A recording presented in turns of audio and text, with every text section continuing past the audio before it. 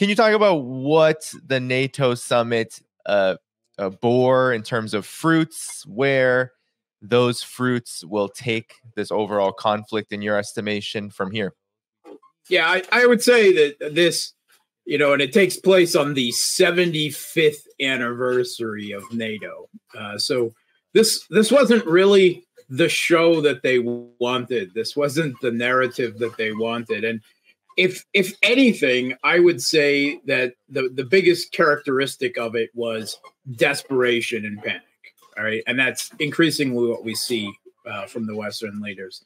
And on top of the situation on the battlefield, they have to deal with the crisis within NATO, or should I say within NATO member states, because we had the primary leaders of NATO, or at least the member states that are the most significant military contributors, come limping into this Washington summit as wounded political animals, right? We have Joe Biden, where even the New York Times is taking out editorials asking Joe Biden to step down, to leave the stage, that he can't beat Trump, and of course they're not saying out loud, but he can't even effectively lead the country right now, that his mental and physical capacity are simply not there. And he assures us that's not true.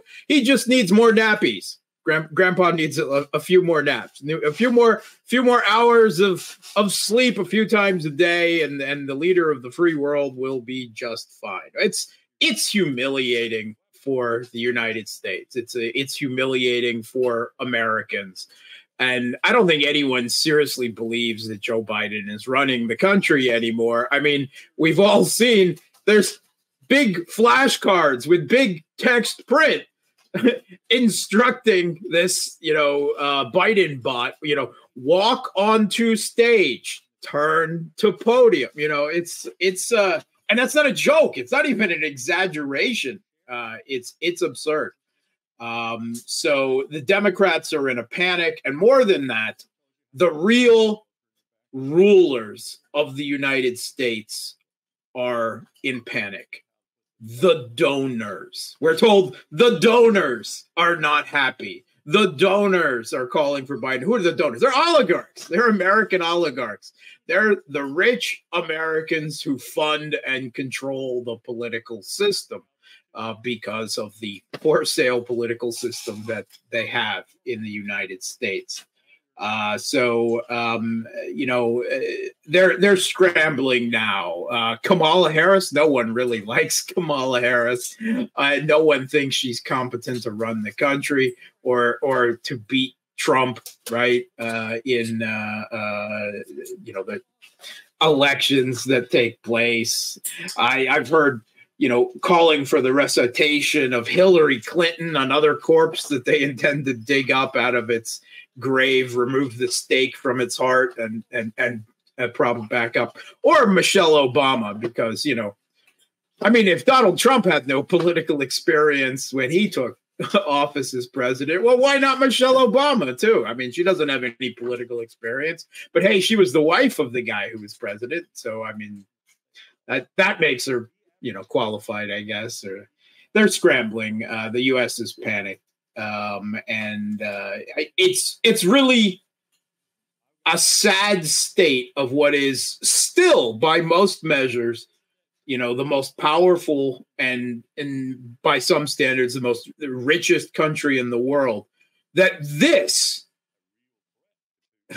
Joe Biden, geriatric weekend at Bernie's corpse, and Donald Trump, blithering idiot, are the best that the American political system can offer American voters. Choose between. It's not even a lesser of two evils. It's a lesser of two humiliations.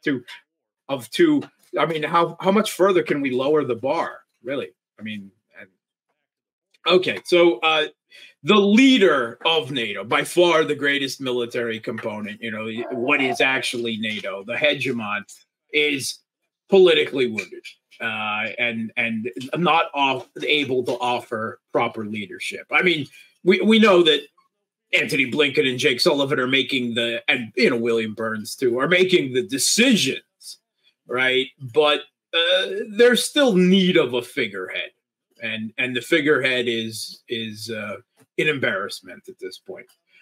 Macron, from France, comes in, having been beat soundly by Le Pen's National Rally Party in European Parliament elections, and then he made the catastrophic political mistake to call for snap French parliamentary elections for their National Assembly.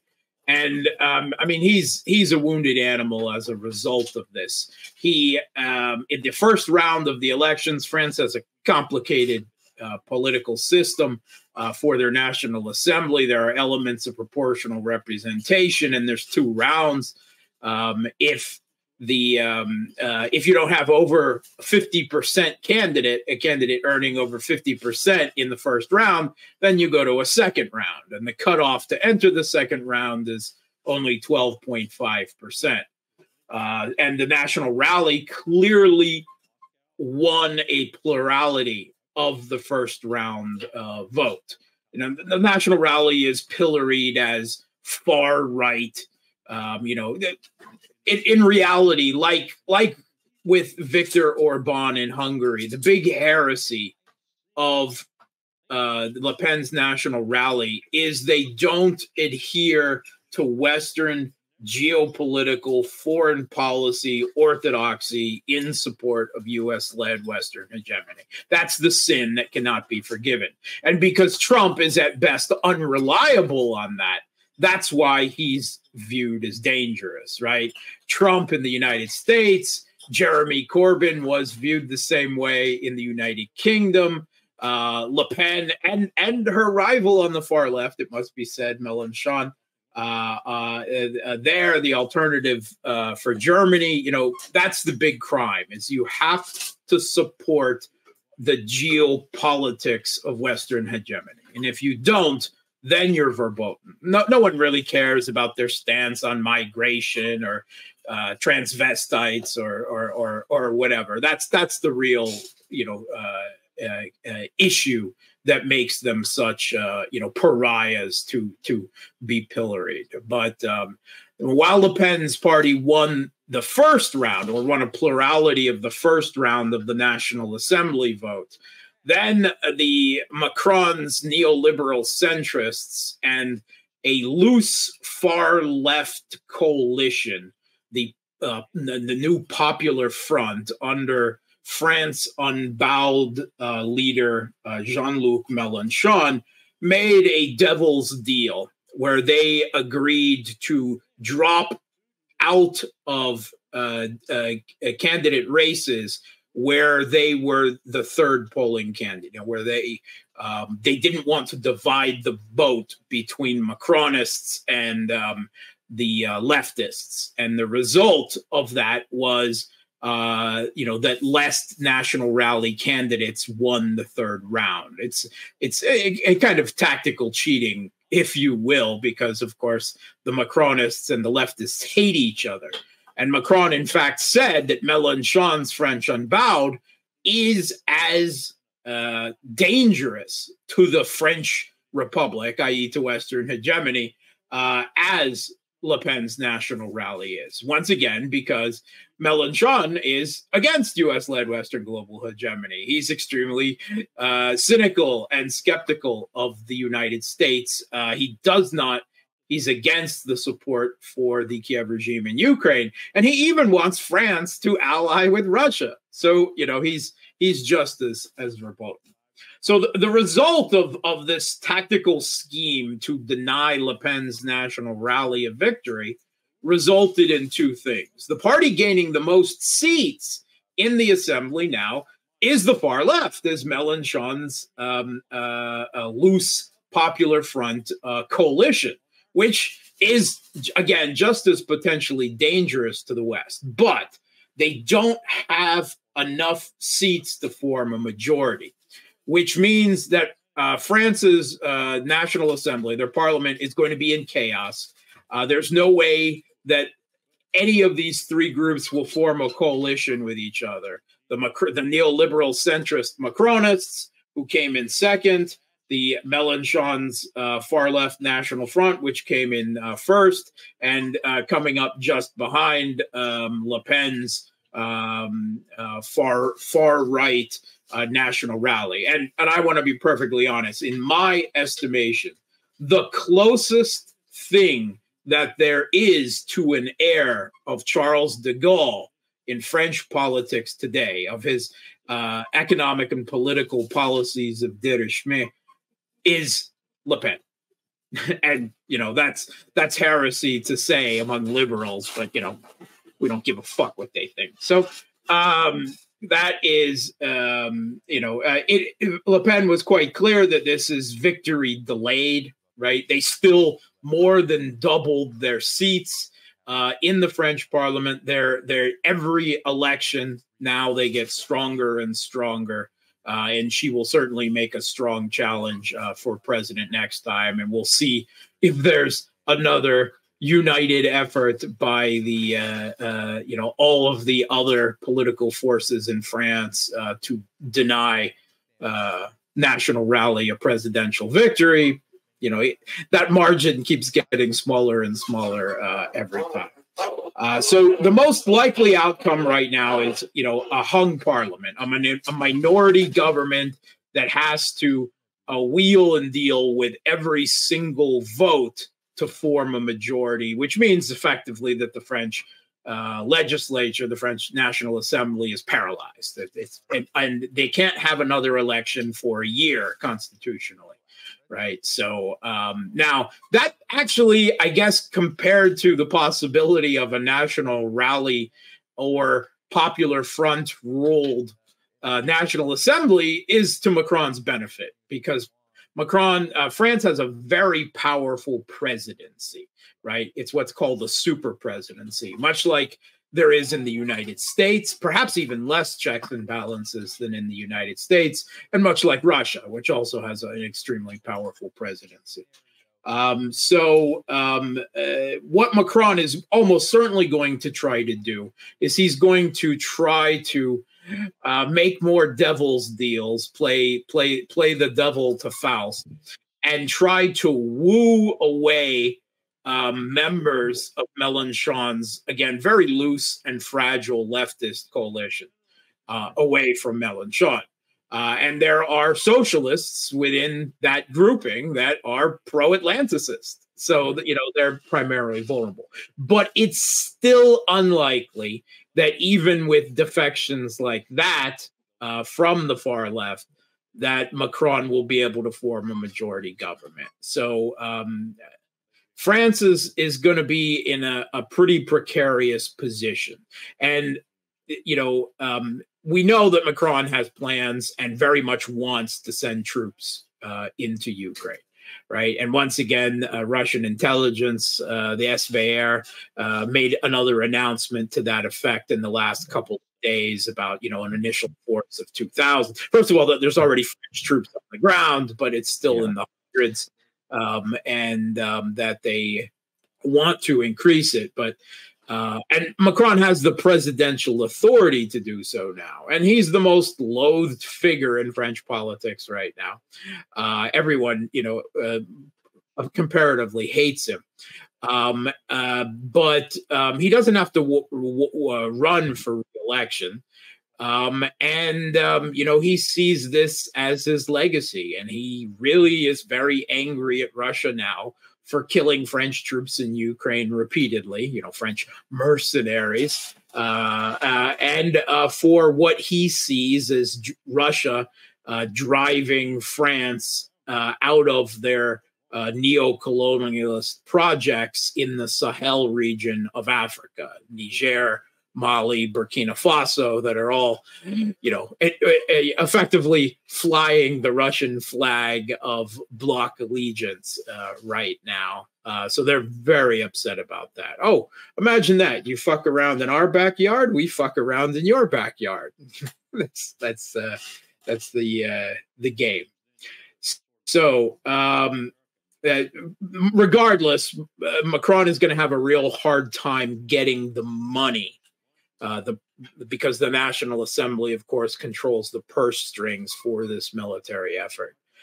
So we'll see if his ambitions, to become the next Napoleon, really can play out under this. He's certainly going to be wheeling and dealing, but he's in a much less strong position than he was 6 months ago. That's perfectly clear.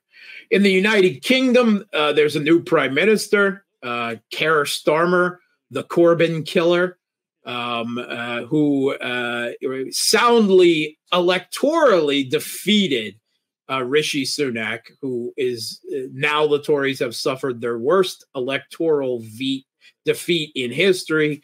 Labour has a very large parliamentary majority now. Keir Starmer already was slobbering all over Zelensky and promising even more support and not to change British policy on the support for the Israeli genocide in Gaza. So nothing is going to change foreign policy wise. But if you look underneath the cover, if you look, the United Kingdom has, shall we say, the peculiarities of a very controlled political electoral system, much like the US with the Electoral College and 50 different state elections, and France does, in order to limit outside challengers to the dominant,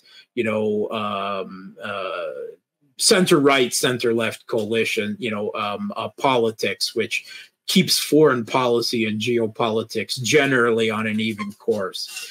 So actually, Labour only won 33% of the vote for this huge parliamentary majority they have. And that's because the votes are going to the margins. The Reform Party of Nigel Farage came in quite strong. It's a descendant, really, of the Brexit Party. It's a populist right party, but once again, it is not in support of Ukraine, right? So that makes it far right and heresy and everything else. So they did very well, but that because of the UK's controlled political districting system, they only won a handful of parliamentary members. And while the Tories are soundly defeated, it's not like Keir Starmer really has a popular mandate. He has an electoral mandate, right? He's got the seats to do what he wants. But he doesn't have the support of the British population, whom are doubting the center-right Tories and the center-left Labour Party in their country. And really, I think they're in apathy right now. But one thing, they get alarmed whenever British political figures start talking about things like massive new defense spending, which the UK clearly doesn't have the money for, and for as the outgoing British chief of the general staff, we need to conscript a civilian army now to fight Putin. Things like that make the British public nervous. So I don't think Keir Starmer comes in, in a strong position to fight a direct war against Russia in Ukraine either. Although, such things as false flags and so on have a remarkable way of shifting public opinion, as they always have in the past, with the United States, but they're in a much weaker position. And then if you take a look at the last major member of NATO, Germany, they have this extremely weak and unpopular coalition between Olaf Scholz, Social Democrats, with very low approval ratings and no respect for Olaf Scholz, even among his own party now in Germany, between the Greens, whose popularity has plummeted as as a result of Annalena Baerbock's warmongering.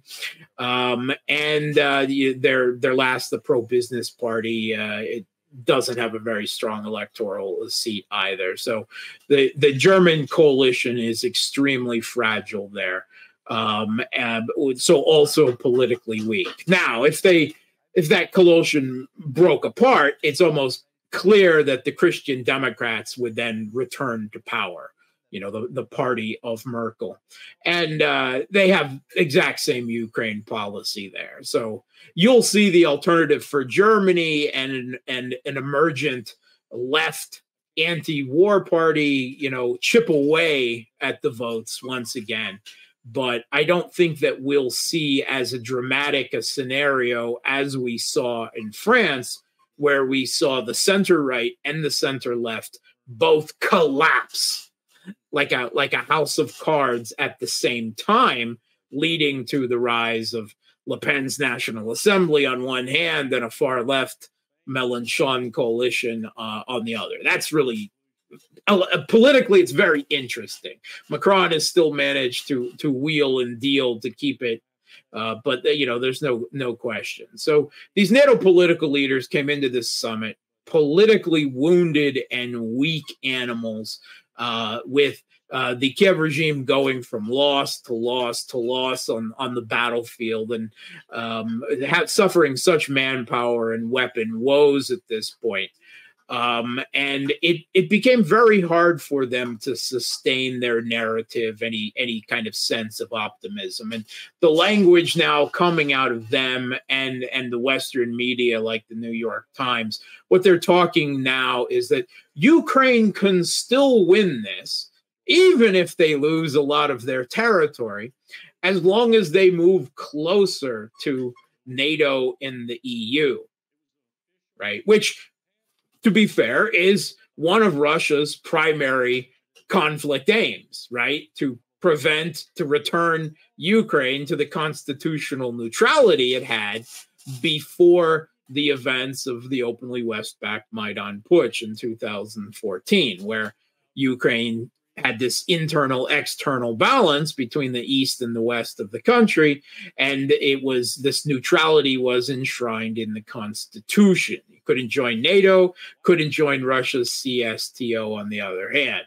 Well, that was done away with the West-backed Maidan Putsch, and that is one of, not the only, but one of Russia's primary goals here. So how much closer is Ukraine, at least to formally joining NATO? They're a de facto NATO member now, right? But de facto doesn't count with Article 5. So while they're getting all the arms, they're getting only hundreds of Western troops to do the dying rather than the hundreds of thousands that they need to win this conflict. So did we achieve something on bringing NATO, or bringing Ukraine under the Kiev regime closer to eventual NATO membership in this NATO summit? I heard something about a bridge to NATO membership. Well, it's not the Crimea Bridge, not the Kerch Bridge. I can tell you that. It's a fictional construct spun out of desperation. There's no reality there whatsoever. Here's the thing. There's no consensus in NATO. NATO requires consensus, and there's no consensus on bringing Ukraine into NATO. Supposedly, at least according to Macron, it's still the United States and Germany against it, because for the moment, they're happy with a proxy war. They're not ready for a direct war with Russia. Not yet.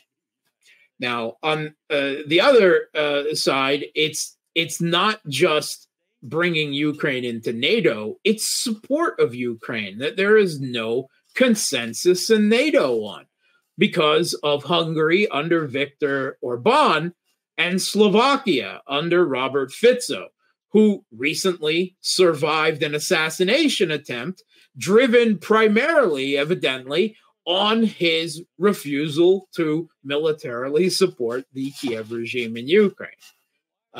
So the whole idea that NATO and the EU need to operate on consensus has been completely removed from operations. Once again, we see that their own systems, their own values are thrown out the window whenever it becomes, geopolitically necessary.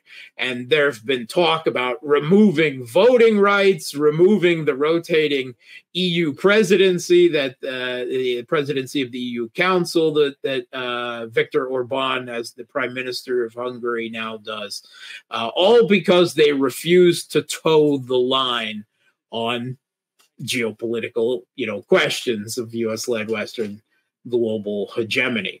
And this peace mission of Viktor Orban to go to meet Zelensky in Kiev, but then to meet Putin in Russia, and then on to China even to meet Xi Jinping. This is, beyond the pale for the EU leaders, and they are absolutely more furious and more afraid of Viktor Orban than they ever have been before. And it must be noticed that during those European parliamentary elections that led to so much political disarray in France eventually, shall we say, the right forces, the conservative forces, the Ukraine skeptics gained quite a lot of power in the European Parliament. They're not dominant yet, and not dominant by a fair stretch, but they had much more power than they did before.